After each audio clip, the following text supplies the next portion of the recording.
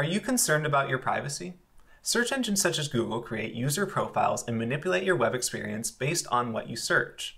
While some of us choose to use privacy-focused search engines such as DuckDuckGo and StartPage, if we wish to have full control over our search experience, we can host our own search engine. We'll show you how to use Searx and host your own meta search engine today on Cyberweapons Lab.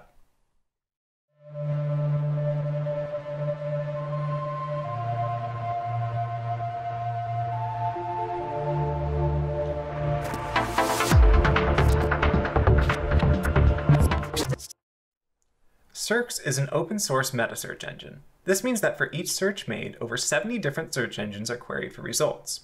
It can be hosted locally, hosted on a web server such as a VPS, or accessed through an existing live instance.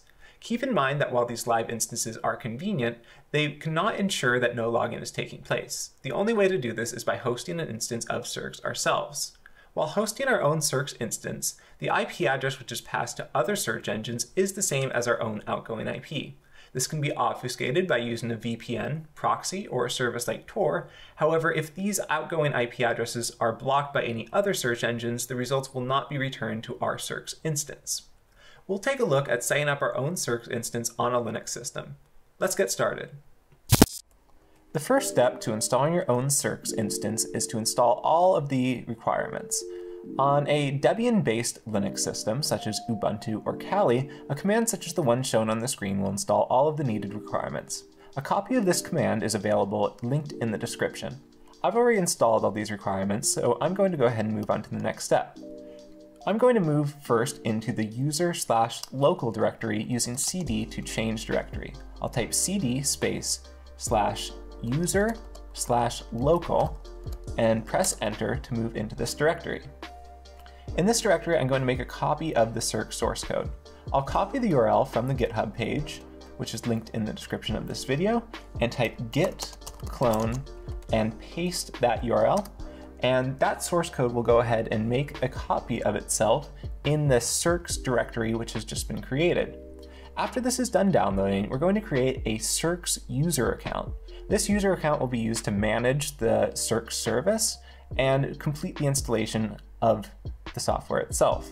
First, we'll use the useradd command to create a new user called Searx. Sudo useradd Searx, and we'll specify the directory with -d/user/local/Searx.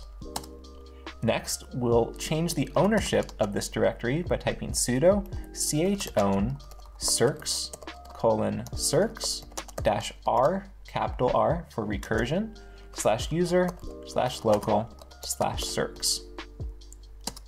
Once this is done, we can log in as the Searx user by typing sudo -u Searx-i. Once this is done, we'll log in as the Searx user and be able to administer the actual Searx service and complete the installation.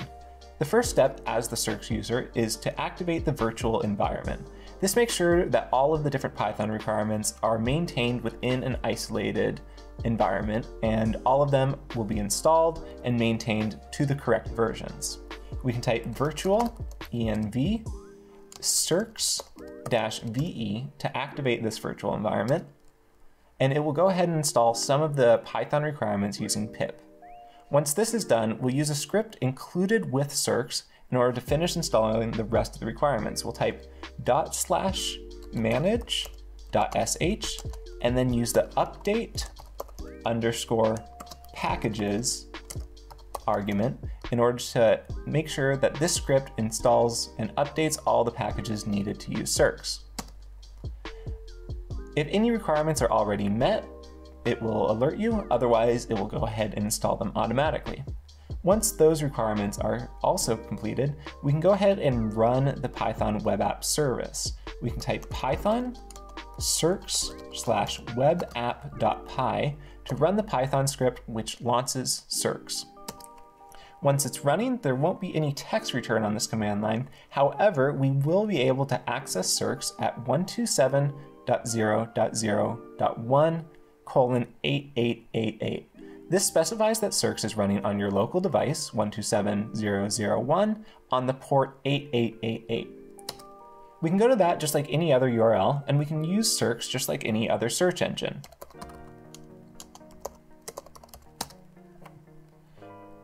Unlike other search engines, Searx will parse multiple search engines automatically, as well as return where those results were found. The first result, for example, shows both Google and Wikipedia as return this result, followed by a result that was found on Bing, and so on. All these results will actually list which search engine they were retrieved from. Unlike other search engines, Searx can also be used to search for files, images, music, or other file types that can be parsed through a variety of different search engines. In general, it will be used very similar to any other search engine, especially since any search made through Searx is passed to those same search engines. It allows us to have greater privacy since we're hosting our own service. It allows us to have much more control as we're hosting this and can change any of the code since it's open source, and overall provides a very full-featured alternative to traditional search engines. Installing a local Searx instance can create a great alternative to traditional search engines. It allows for additional privacy, greater control over content, as well as a more diverse array of search results. We hope you enjoyed this tutorial. Make sure to like, comment, and subscribe, and we'll see you next time.